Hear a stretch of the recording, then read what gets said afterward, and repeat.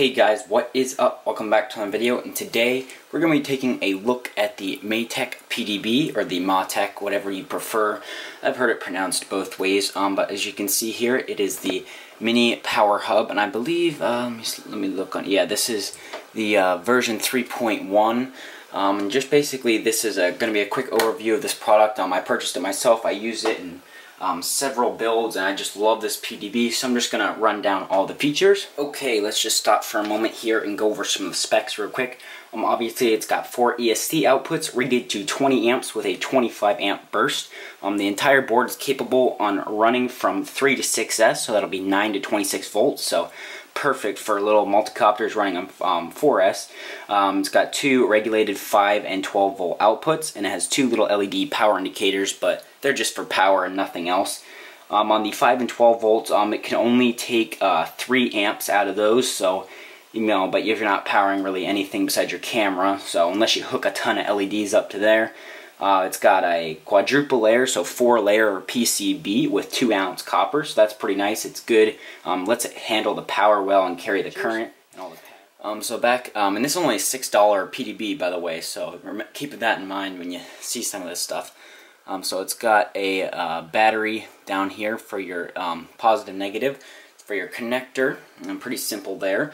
And then it's got your 4 ESC outputs, so one here, here, another one here, and here.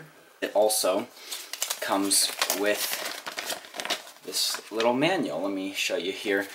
Pretty nice run through, a detailed diagram, everything, gives you specs, and it's actually nice color. And this wiring diagram down here could be pretty helpful to somebody. But as you can see here, I have my ZMR X210, which I have some Emax 2205, 2300 kV with some DAL Q5040, so these are pulling 20, maybe 30 amps. And I'm using the Matek PDB, a separate one inside of there, and you know, that just works just fine. And it is 36 millimeters square, so as you can see, but it has 30.5 millimeter mounting holes, so it fits in just like a flight controller board, like a NAS32, X-Racer F303, as you can see here. That's what I have. Lets you make a nice stack and keep everything nice and neat.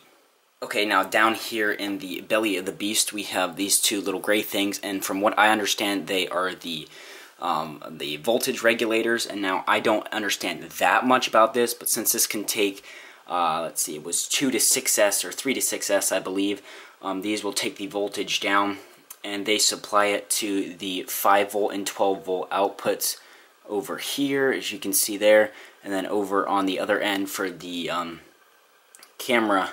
For the VTX and Camera Pads through. I'm not sure if they're a filter or not. I know some people, to get noise out of your video, you can use a filter, but I've never had any issues with this, so it might be filtered. Someone down below, if you can let me know. I don't know too much about filters and regulators and the differences, but that's what that is. Okay, one more thing I want to go into a little bit more detail about is these VTX and Camera Pads for the pass-through up here.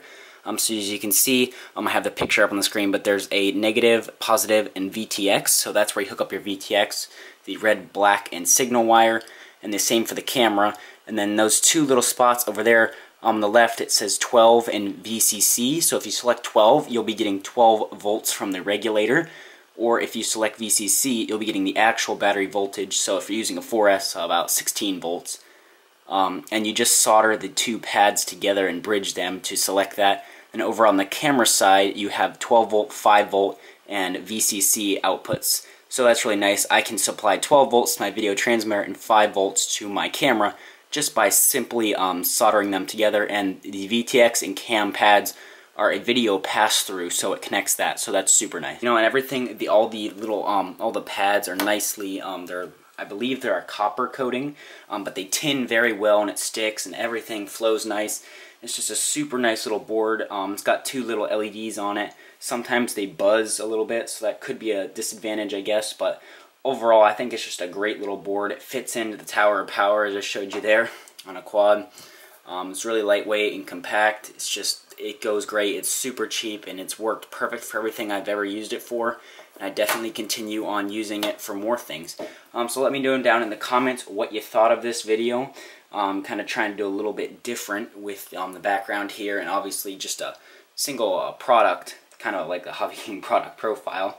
But I just really like this board, and I thought I'd recommend it a lot because, I mean, probably lots of people are using it, but I thought I'd make my own video. So there we go. Please subscribe if you aren't already, and I will see you in the next one. Bye.